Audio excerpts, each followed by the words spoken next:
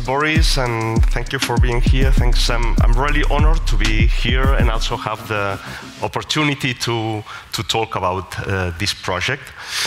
I used to indicate the stories behind the typefaces. This is a story of a typeface, Barmer cut up. But it's also the story of some women and a very amazing experience, at least for me.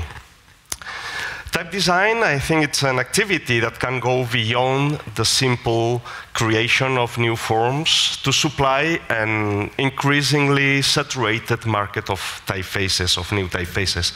As a specialized activity, type design can contribute to a more inclusive dialogue within the framework of our global society. Typecraft Initiative is a project where type design and letter drawing aim to give visibility to the popular expression that is manifested through crafts in India. It started some years ago, and it's a project developed together with Ishan Koshla, a graphic design based in New Delhi, India, Shirley Bhatnagar, an Indian artist, Sol Matas, a type designer based in Berlin, and me. I'm a type designer based both in Barcelona and the Pyrenees Mountains. With the support of local NGOs, the project combines the concepts of craftsmanship and design, organizing type design workshops that involves communities of artisans in order to link their skills doing the craft in the process of creating and drawing letters. Tradition and craft legacy are the source of inspiration in a letter drawing process that concludes with the production of a digital typeface. In this process, the process of designing a typeface, craft people, mainly craft women, are involved. A strategic aspect of the project is to use these workshops as a way to share design methodologies with local communities with the intention of providing resources into the traditional craft processes. At the same time, the typefaces that are the result from this collaborative design process are also a way to visualize and celebrate the local craft and the people behind these crafts. Letter drawing is used as a way to introduce some of the design methodologies into the creative process. Design thinking methods such as ideation, sketching, and prototyping are introduced in the work process in order to provide a more efficient approach into the craft practices. Also, this helps the artisans to reflect on their own work, and maybe they can figure out new possibilities for the craft. Another important aspect of these workshops is community building. It's not only about making typefaces, but sharing expertise in design with a craft community and providing a spirit of sharing and collaboration. They learn from each other, and a confidence atmosphere is created during the workshop sessions. And of course, we also learn a lot from these women, not only about the craft work, but also about the local communities, about their daily lives and their way of living. To work directly with the artisan communities and tribal artists means that we have to travel, we have to live for a while in rural areas, we have to get in touch with local communities and get used to local conditions, and sometimes these conditions are not very comfortable. In February 2020, just a few weeks before the COVID lockdown, together with Ishan Koshla and Shirley Bhatnagar, we did a type design workshop in the middle of the Rajasthan desert in India. The type design workshop took place in a very small village near the city of Barmer, with the aim of starting a collaborative process of designing a new font, a font that was based on local textile crafts. The Barmer region is known for its textile activity in the appliqué and patchwork textile techniques, where traditional these textile techniques were used in the tents as a decorative issue for the tents of nomadic communities in the desert that were living in the desert. The appliqué textile technique, as you can see in this picture, uses traditional botanical motifs, such as, in this case, is the tree of life. They use motifs of animals. They use motifs mainly of flowers, bushes, leaves, etc. At the workshop, we started with a presentation of ourselves and the Typecraft project, and afterwards we were also introduced to the local craft textile techniques by the local artisans. So we could learn from each other and understand about the local craft and what they do in the daily life. Then we discussed about how we could do some letters together. It was important to demonstrate from the early beginning mutual respect and break any sort of hierarchy during the design process. It was important also to empathize with the local communities and show true respect for the culture and way of living.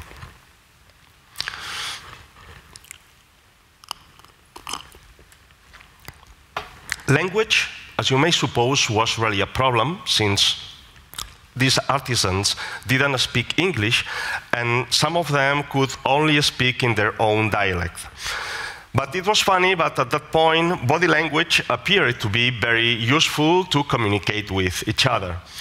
And since Barmer, applique, and patchwork techniques were based on cutouts, as a warm-up, we started the workshop together with women, cutting all newspapers as a way to draw and sketch.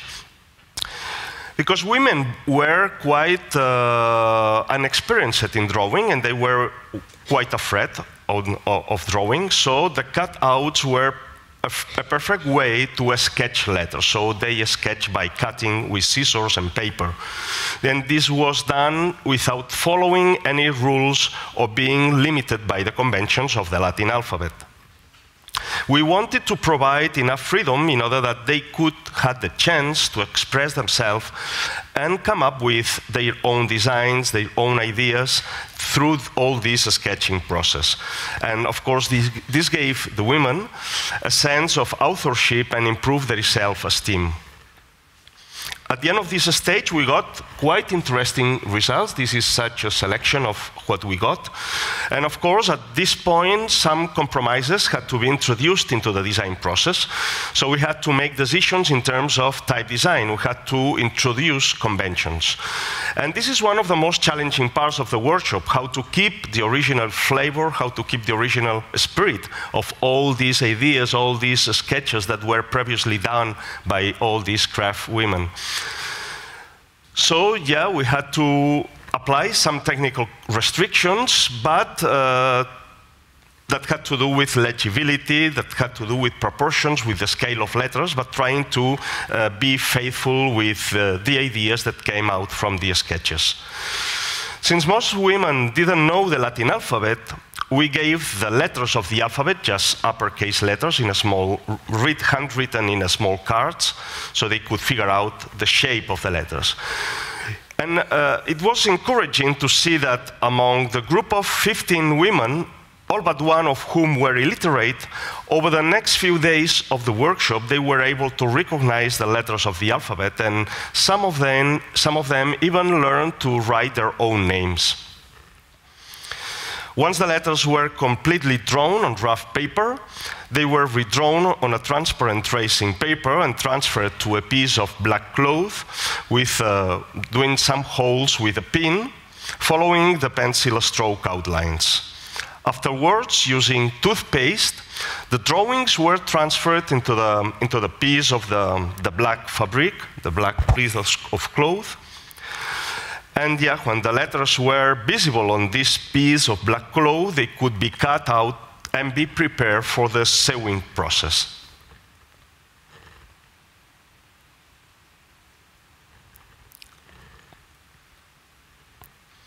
In this workshop, craft women had the chance to make their own designs, so they were very happy to see in those letters their own ideas in these pieces of cloth, so they were very proud of it.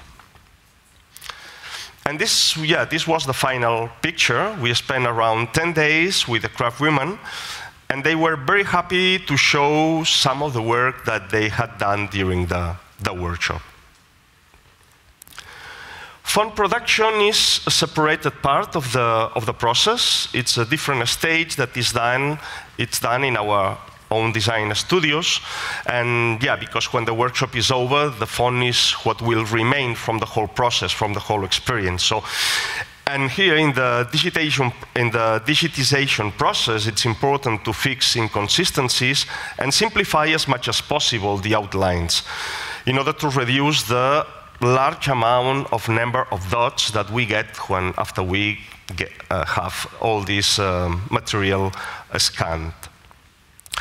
Nevertheless, we don't intend to get a perfect shape, since we prefer to get the flavor, the taste of handmade drawings, and that's what I would say, the consistency of imperfection. That's what we want to achieve. The result is not intended to be fully commercial. Some fonts are not fully complete. I mean that they don't have all the punctuation set, maybe they don't have all the symbols, maybe they don't have all the diacritics, for instance, since they were not done, they were not drawn by the craft women. But normally fonts include the basic set in uppercase letters. And as you might suppose, this is a non-profit project, so no money is get from this, only from font licensing. So the money that we get from font licensing is returned to the communities, and it's also used to support and self-finance the project. Yeah, this is a short video that summarizes the whole experience.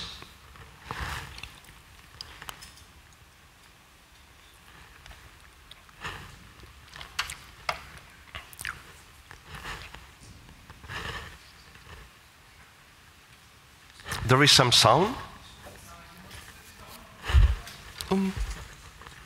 Well, the sound is just the background. There is no music. It's inside here. Yeah, it's inside. Moment. Let's go shot outside of this. Sorry, moment. Must go outside. Okay, now you have the sound. Can you go back to your slide? Yep. I suppose and on play.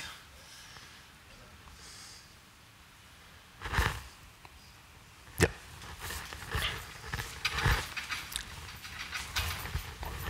It's a background sound, so it's not much important, but it can give you put into the situation of the workshop.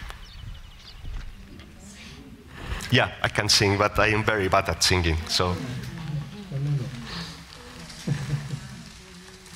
So that was the sketching process, and it was easy to cut out papers than pieces of cloth.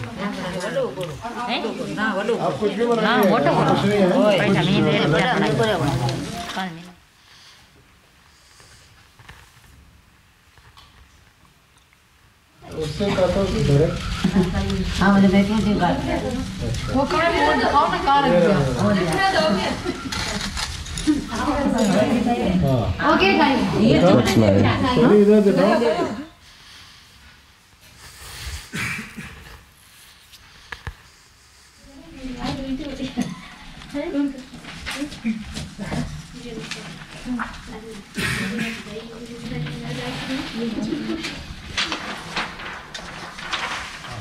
ये बीच में भी होगा क्या? हाँ, बीच में होगा ना।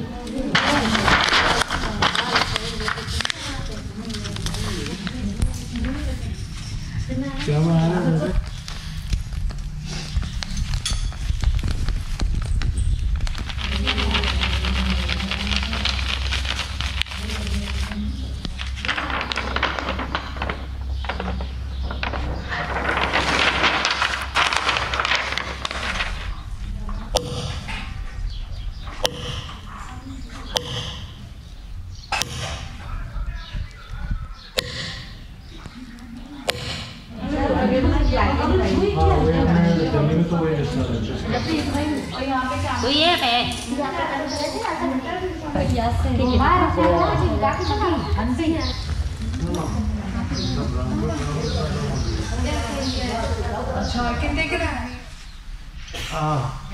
बोलिए paneer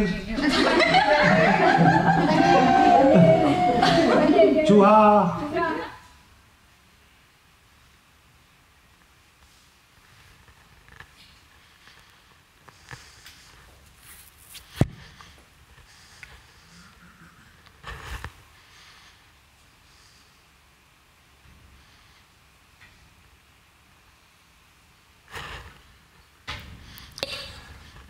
As a conclusion, I would say that Typecraft is not only about designing typefaces. This is not the important thing.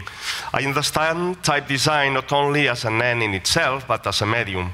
Designing fonts is okay as a way to visualize the work done by all these communities, to visualize the craft.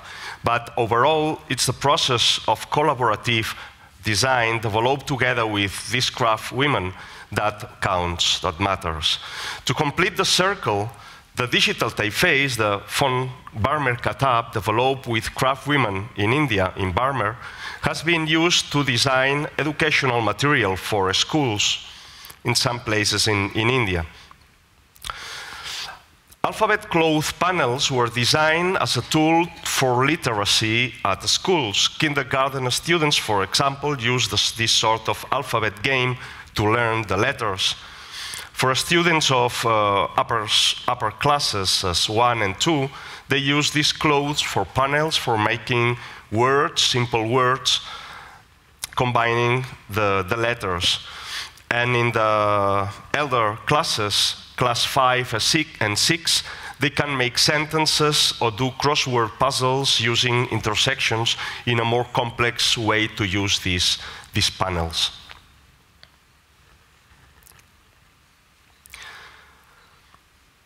As type designers, we are used to think about typefaces as final products. But typefaces can be more than that. Typefaces, not necessarily, can be considered as an end in itself, but as an instrument, as an artifact, a medium for empowering communities and as a tool for transformation. Said it briefly, Typecraft is a way, or tries to be a way, to design typefaces while creating social values. Thank you very much for listening.